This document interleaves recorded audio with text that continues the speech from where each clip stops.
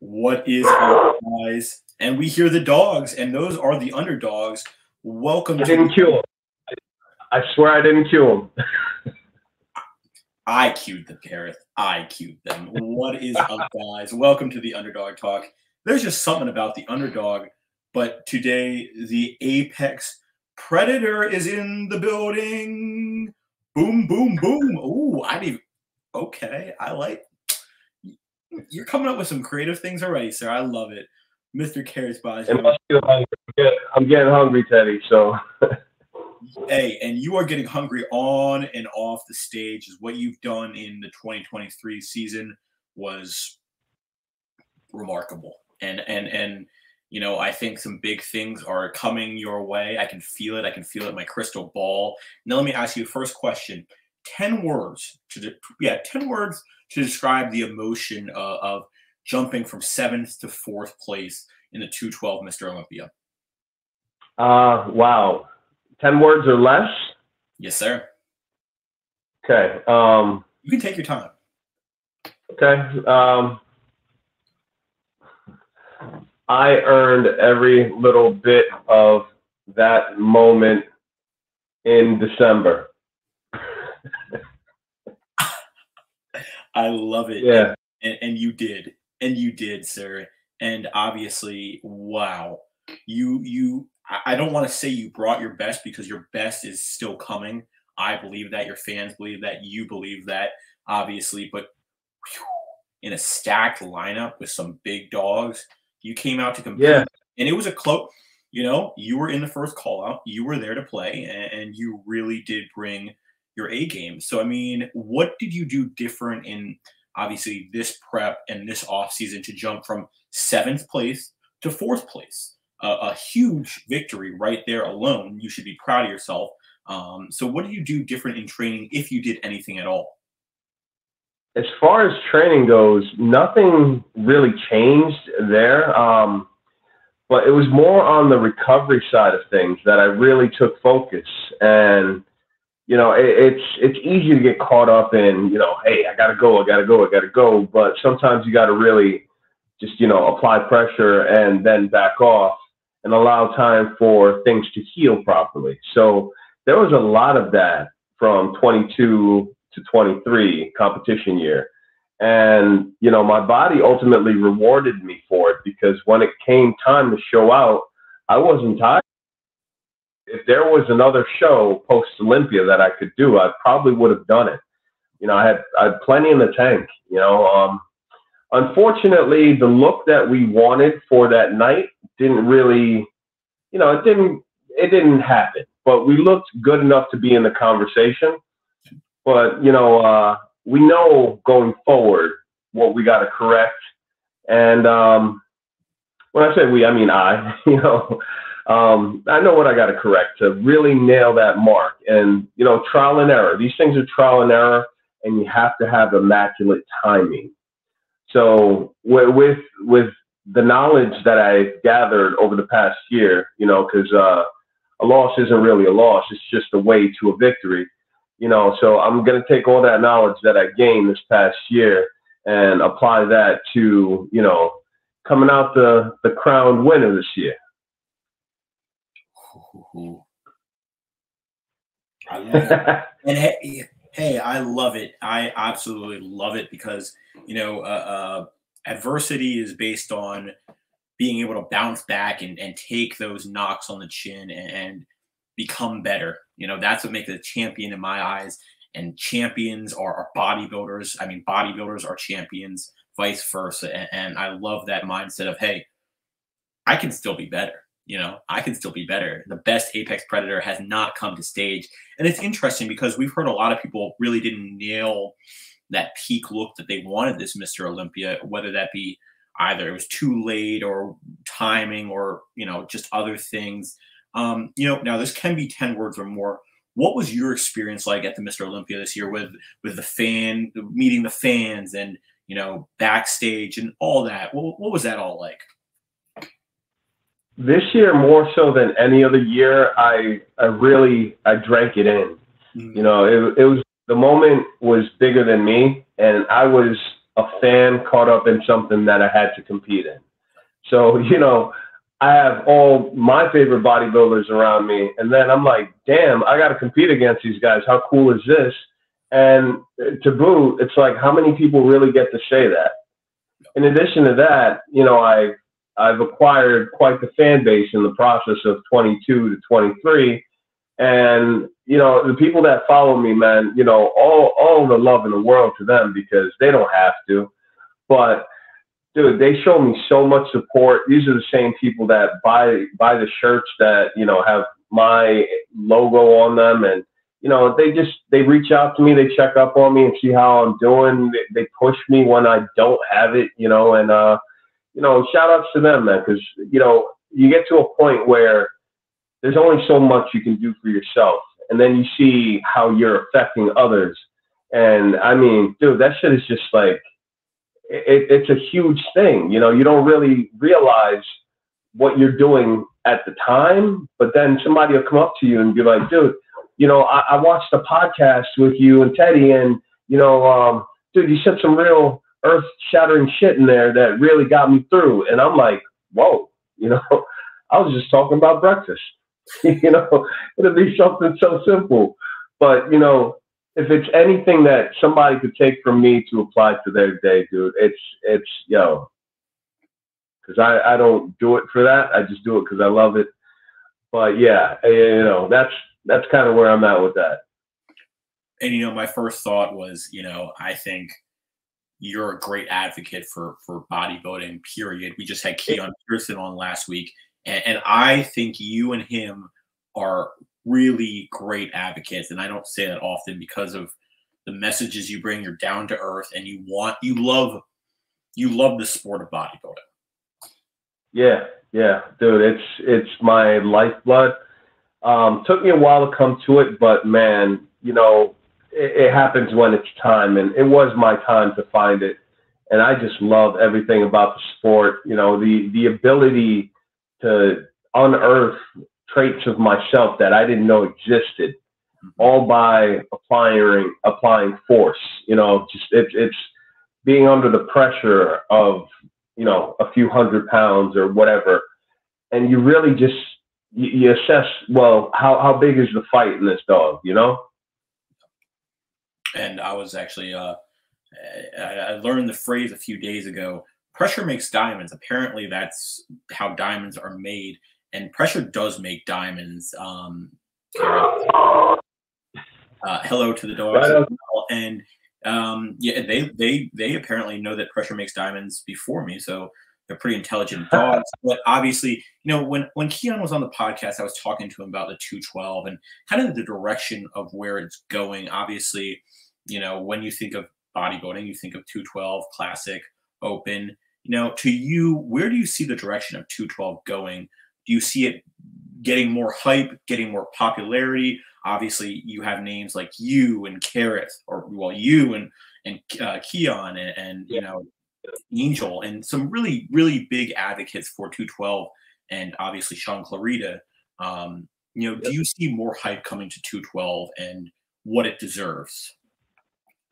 Well, I gotta say, as I'm biased, dude. I want to always see the good in it, but regretfully, I see less 212 shows on the calendar, and that always warrants concern. From a person who competes in the division. Yep. But it's still at the Olympia level. I think the talent in the 212 is arguably the best that it's been. And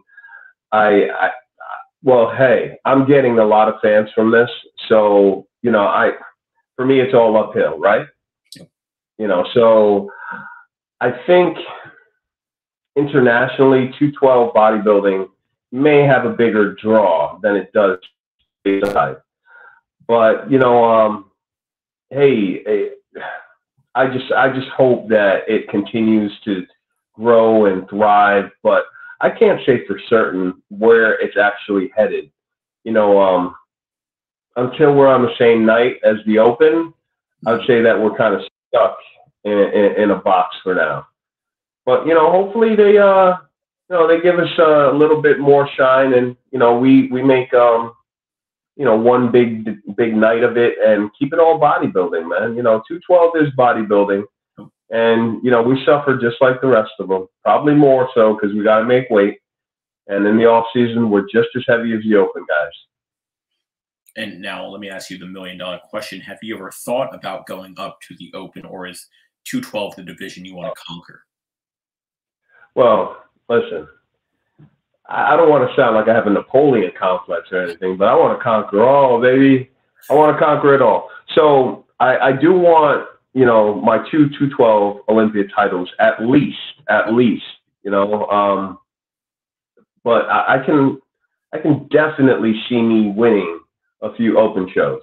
Mm-hmm. Yep. 100%. I will make that happen. That is on the bucket list, and I promise you, when it's time, we will be at our best. How much I weigh, I don't know. I could be 212. I'd be 202. But I plan on bringing one of my best looks to the open, because I've never been able to,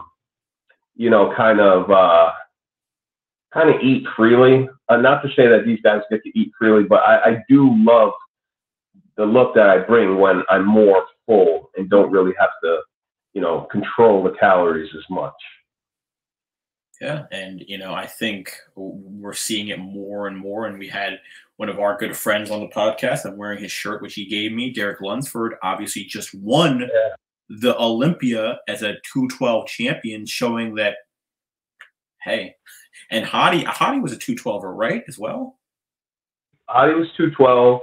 William was 212. I remember Derek, of course. Yep. Who else we got? Tonio was 212. Yes, he was. And I think I'm forgetting a few other names, but they might be more international guys that, compete in Europe and Asia. But, I mean, the talent in the 212 pool, so dangerous. I mean, talk about a guy like Keon even. And look at what Sean did. Sean was up there with a guy that was legit 100 pounds heavier than him. Big Rami. Yeah, he went up against Rami. That's the giant killer for real, man. Yeah. So shout out to all my 212 guys that want to venture that way. Oh, Nathan. Diasha. I forget. No, not Nathan Diasha. That was open. Nathan, he was 212. He finished 5th in 2022. Oh God. Oh, I don't know why I'm forgetting his name. But Nathan. Nathan. Yes, you can look him up. Nathan. He's another 212 guys that ventured out into the open. Flex Lewis was scheduled to go into the open, and he would have been a problem, as we all know, but he did, hang up the posing trunks. Yeah, and I think that just shows the competitive level of 212, just right there. And I think indirectly, Derek winning the open shows that 212ers are here to play. And I hate saying this, but it's almost like 212 is the underdog when it shouldn't be. And that's to me a little upsetting. Yeah, no, you hit the nail on the head. I guess we could be called the ugly stepsister of bodybuilding, but we still do our thing, so I mean, I would go ahead and put any 212 guy in an open lineup right now, because there's so much dense mass on these guys in the 212 division. You see pictures, and it really doesn't do them justice. I'm a big fan of just his overall freakishness. Is Jordan Janowicz. He's a massive 212 guy, and he comes down. He's 212, and dude, he's one of the biggest guys in the division. You got a guy like Oleg. Oleg's another monster. Yep. Unreal density, unreal size on a 212, bodybuilder.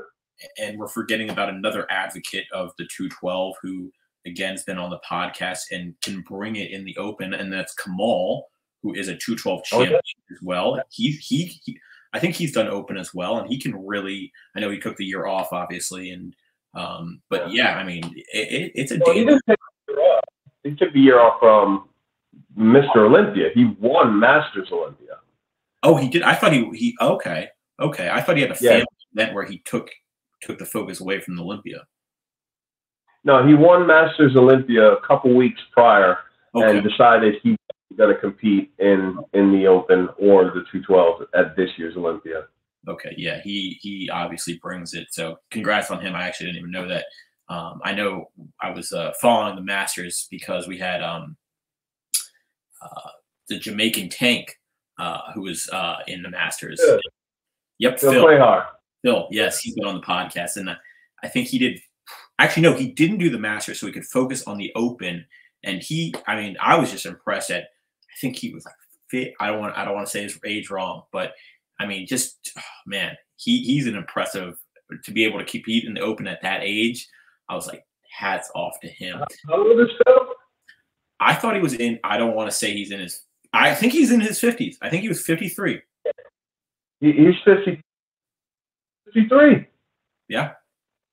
Yeah, that says a lot, man. Yeah, that's this was once thought to be a young man's game. We're slowly seeing otherwise, And that's what I love about bodybuilding. And it took me so long to realize that muscle maturity is so important in this sport because Kamal is old too. He's an older competitor as well. I don't want to say his age because I don't know it, but I do know he's in his 40s. No, Kamal's 50. He's 53. Yeah. Yeah, Kamal is 53, and I mean, from the neck down, he looks like a teenager, a jack teenager. You know what I mean? But yeah, so shout outs to him, man. I mean, I'm creeping up on him. I'm 41, going to be 42 pretty soon, and I'm fighting a good fight, man. It feels good to go up against a guy like Keon and know that he's in his 20s, and I'm still a problem for him. And I think I was talking to Key the other day. I think this might be the year that I take him out. Not out of the top 3, but all friendly competition. That's my dog. But when we're on stage, nothing's safe. Mm-hmm. And he was saying the same thing. I was talking to him about competing against you guys, and he's like, I mean, off stage, we're the guys. On stage, I'm coming for their neck. They're coming for my neck. We're all coming for each other's neck. There's no playing around. You see competition in my eyes, and obviously I can't wait to see what you bring in 2024. And I do have to ask, what did you learn about yourself in prep this year? Obviously, and I'm sure a very unique prep and in a prep that turned out to do pretty well. Obviously, you didn't nail the head or nail on the head. Hit the nail on the head. Yeah, thank you. In terms of what you wanted to look at, obviously the final, but you looked remarkable. And so with that, what did you learn about yourself during prep, whether that be something like a slogan you kind of had that kept you going, or something that kept you going? Well, I give myself an ultimatum of sorts, and this is nothing new, but this year I definitely doubled down on the sentiment, and it's simple. I have no choice. I'm here. Yeah, thousands of people out there. I have no choice but to perform at my best. I'm not going to let the people that came from miles and miles or even different countries to support me down. So, I have no choice but, to give them the best that I could give them at that time. So, I really reinforced that this year. I put all, distractions to the side. And I just brought the best me that I could bring at that time, and the people liked it. I think that going forward, yeah, man, that's probably going to be something that's cemented in my brain. I have no choice, but I'm not going to wait till the Olympia to really tap into that. Every freaking workout. Every meal, I have no choice but to get this down. Every rest day, I have no choice but to sit my ass down. Yeah, and if you think bodybuilding's easy, Underdog talk, I mean, I think it's the hardest sport in the world. And I get to talk to some of the best athletes in the world. And, you know, bodybuilding to me is just another sport in itself. I mean, man. And whether you want to call it a sport or not, Teddy, this is one of the hardest. Disregard the bodybuilding component. Dude, dieting as an adult with free will is one of the hardest things a human being can do. I don't care what you play. I don't care how many punches you take. Go ahead. Try and restrict calories. I'll see how long you can last. You know what I mean? It's a tough thing. It's a test of character, test of will, because, you know, it's like the donkey and the carrot. You know, you always want to go after it. You know, and that's what food does to us. It taps into our pleasure centers. So who wants to deprive themselves of pleasure willingly? Right? So that's why I feel it's the hardest thing to do as a free-thinking adult. Yeah, I can't disagree with that. I mean, again, the pleasure that food brings, as you mentioned, is second to none. Obviously, there's a few other things, but, you know, we all... Yeah. Let's keep it PG.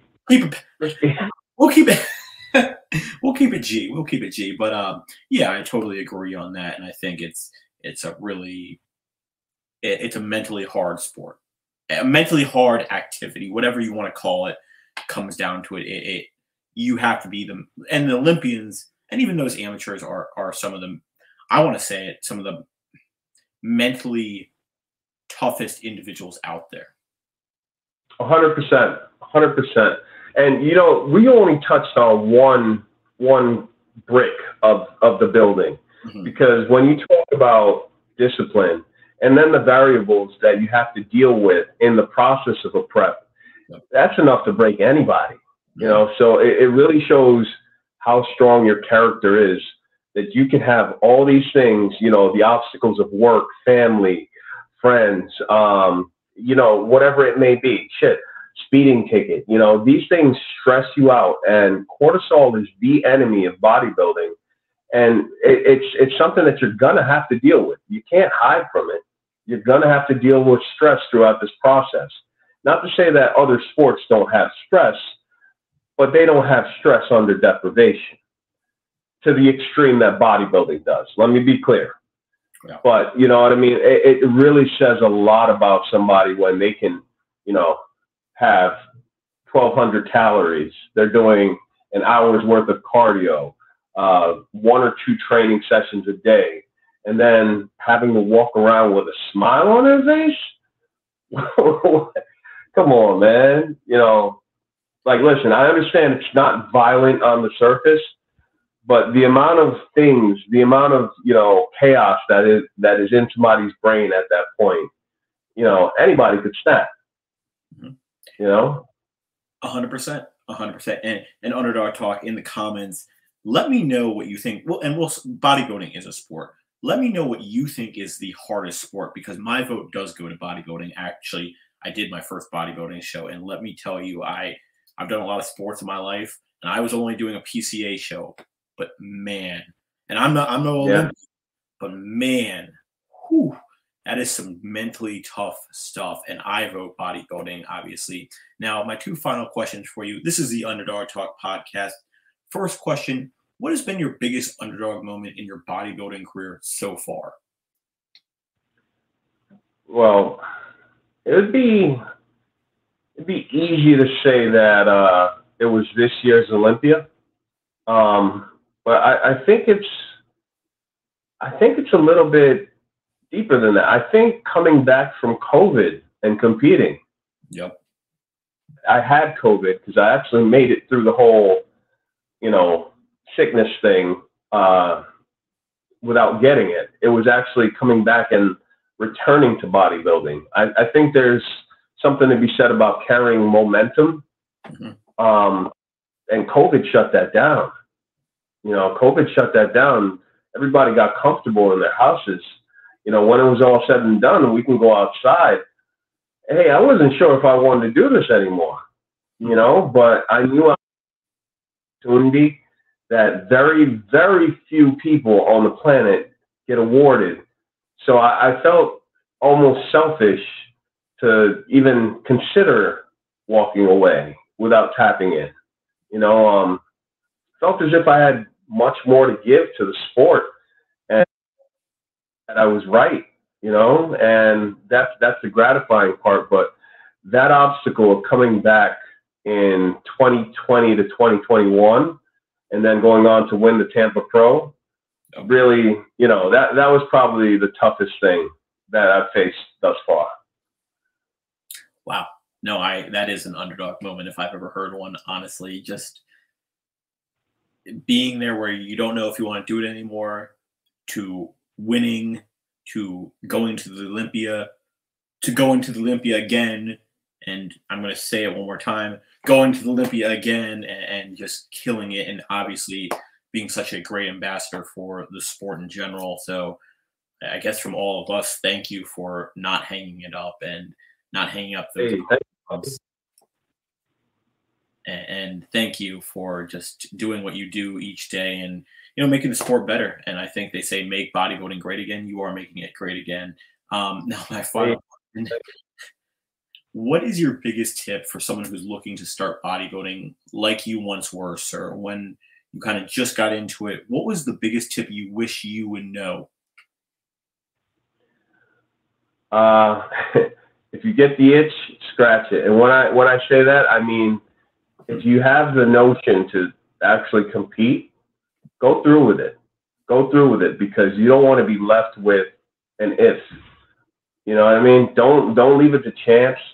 I say you go, you know, and actually discover, are you tough enough to really see a prep through the end? You know, and you'd be surprised at how many people, you know, approach a prep and 2 weeks later they say, nah, man, that isn't for me. I see it all the time at the gym. You know, guys gung ho. He's like, yeah, you know, I got all my food ready. I got all my new containers, and, you know, I'm meal prepping. See him 3 weeks later, and, you know, he's got a Wendy's bag, and I'm like, bro, what happened? You know, I hope that's a cheat meal. They're like, I don't really have time for it. You know, just say it. Like, I'm not built for this. Some people just aren't built for it. But if you have the notion to do a show, see it through. Yeah. See it through, and, you know, just give it hell, man. How many times can you say, hey, I got to be on stage looking aesthetically my best in front of hundreds of strangers, and they were cheering for me? Yeah. That might not do it for some, you know, but speaking for myself, I think that, you know, I love putting myself in that vulnerable position. Yeah. You know, I get rewarded for it. You know, it taps into my dopamine senses. So, you know, it's kind of cool. So try. It's cool. And you know, the biggie bag at Wendy's is a pretty good deal. But besides that, you know, obviously, like Kerrith said, you know, if you got that itch, scratch it. Get a good support team with you. You know, if you have never done it, I highly, you know, from my experience, and I'm sure you can agree with me, get a coach, someone who's done it, someone who knows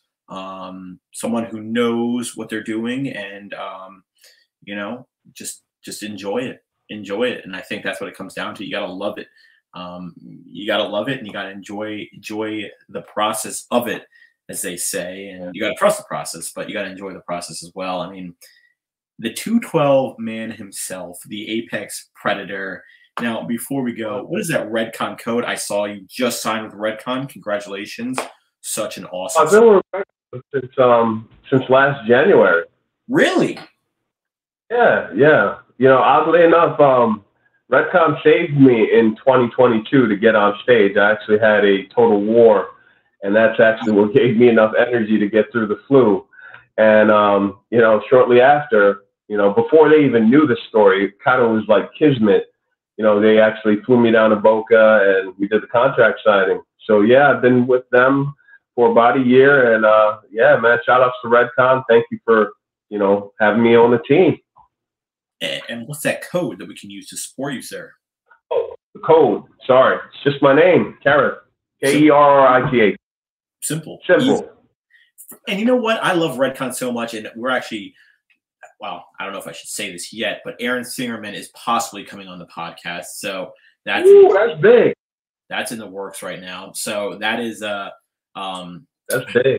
That is going to be a big one. I love what he does. I think Redcon's an awesome company, and I mean the MRE Light taste, the banana nut bread, guys. You know what? First person to use code Kerrith, it's buy one get one free, and we'll also add the banana nut bread MRE Light to your thing if you use code Kerrith. Send me that DM because that banana nut bread, that's probably one of the best tasting proteins I've ever had. I'm a blueberry cobbler guy, but I cannot lie to you. The MRE mossy oak. Oh, is it good? Chocolate mousse. Yep. Chocolate mousse is hands down the best chocolate protein you will ever taste. Wow. I'm telling you straight up. I will put a stamp on that. If I'm wrong about it, you've probably lost your taste buds. But I'm telling you, that is the best chocolate tasting protein ever. A little bit of cream of rice, MRE, mossy oak, and some crunchy peanut butter. That's it. You know what? Second person to use code Kerrith, send me a screenshot and we will get you a mossy oak MRE Light out to you, because that does sound really darn good. And I can't argue with the Apex Predator on anything, because I mean, look at him and look at me. And ladies and gentlemen, I mean, the Apex Predator is in the building. Kerrith, you know, best of luck in what you're going to do. I know you're going to bring your best, and that's just something that you strive for. And you know, guys, don't forget to like, comment, and subscribe on this video. Until next time, guys, the Apex Predator and the Underdog out.